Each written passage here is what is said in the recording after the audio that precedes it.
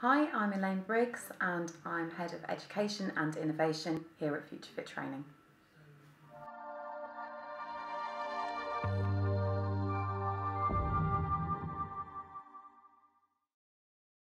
Has the Raising the Bar report over the last 3 years had a noticeable impact on the standards of training? I would like to think that the Raising the Bar report has had a noticeable impact over the last 3, actually nearly 4 years now. The reason that the Raising the Bar report came about was because we, along with UK Active and feedback from operators in the sector, identified that people entering the sector, even though trained and qualified, weren't providing the service and the skills required by not just operators but clients and people, members using the gyms. And we decided to dig a little deeper and find out what that was about. So in its inception, Raising the Bar was all about fitness professionals and questions around their skill sets and any gaps in skill sets. The next year we asked more questions, and we asked more operators as well. And we widened the scope, so we also asked about whether people were qualified to be able to teach children in gyms, whether people were qualified to be able to give nutrition advice, for example. And running alongside that all the time, as well as being sponsored partnership with UK Active and support from CIMSPA, running parallel to that was CIMSPA's work on professional development standards.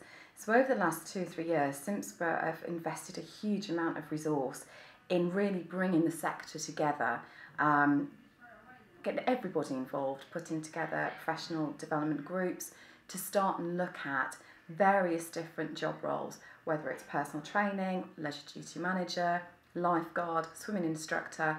And the idea is to get these stakeholders involved to say, okay, so as a minimum standard, what do we need to have within these qualifications? We're now at the point, 3 years on, where from Raising the Bar and from these professional development groups, we've identified those minimum standards. CIMSPA have put the standards together. They've been taken up by awarding bodies, and what we really hope to see now is these new qualifications with these new skills being delivered, and the end result will be, hopefully over the next 18 months to 2 years, is that operators will find that the people that are coming to them new to the industry with the new qualification will actually be much more qualified, much more employable, and will have much more longevity within the sector.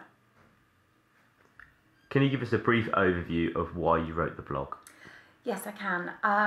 I was trying to make a distinction in the blog between the importance of both education and training, and the importance of online learning as well as practical learning. And this has come from recently. There's been quite a few conversations within the industry regarding fully online courses. Now, nothing wrong with online courses at all, nothing wrong with e-learning. In fact, the technology for e-learning now is unbelievable. In some industries, there's use of virtual reality headsets. In the motor industry, people can more or less fix a car without even touching the car because of the virtual reality. We're not quite there yet in the fitness industry. And we also have a lot of vocational qualifications, a lot of qualifications where people require to be working with people. So it makes sense to me that certainly certain parts of that qualification are delivered practically and that the assessment is also delivered practically. In my blog, I mentioned, I think it was an example of a hairdresser. So somebody who, again, might learn lots and lots of theory during online training, during their training, they may look at various different parts of hairdressing and how hair grows and how to colour hair and all sorts of things on e-learning, but you wouldn't really want to go to a hairdresser who had absolutely no experience of cutting hair. And the other analogy I made was one that actually I've heard bandied around a few times now, and that's the example of if your daughter comes home from college and tells you that she's doing sex education at school, you're probably going to be all right with that. If she comes home and tells you that she's going to embark on sex training at school, you can see that there's a difference, and you probably wouldn't be as happy about that. And that's just the difference that I'm trying to highlight. There is absolutely a place for online learning and e-learning and all the technology that goes with it. But in our industry, where it's a people industry, and Raising the Bar itself has highlighted that there are gaps in communication skills and social skills, then there's also absolutely a place for practical training and practical assessment. So what's next for training in the fitness industry? That's quite a big question. I think, as I've already alluded to, with the professional development standards, we've got lots of new qualifications out there. I'm interested to see how they're delivered and the impact of those on the industry. I think through raising the bar and other communications that we have with operators and individual personal trainers and people working in the industry, we'll start to see more trends and more areas that we've not thought about before that people need to get trained in. I know that nutrition is very much coming to the fore. People are wanting to know much more information than they have previously, and they're looking to fitness professionals to provide that information. In addition to that, they're also looking to fitness professionals, as is government, to provide information on how to cope with stress, how to stop smoking, how to sleep better. So much more of a holistic approach, I think, for a fitness professional. The exercise part of it is actually becoming a smaller part of being a personal trainer. And in terms of technology, I think there will still be lots of space for online learning. I would like to think that we could embrace more technology in our sector as time goes on.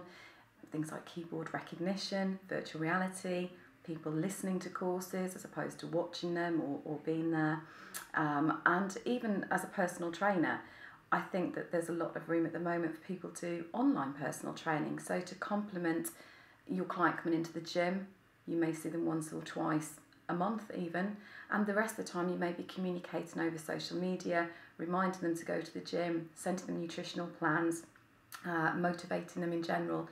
So I think there's a huge shift and huge change, and I think that will be influenced by government strategy, by interrupters and thought leaders coming into the industry, and by clients and what they want themselves, and customers of gyms being more and more demanding. But I'm also interested to know what you hear and what you think about this. So if you want to get in touch, write any comments. The address is at the bottom of the screen, and please do tell us your thoughts.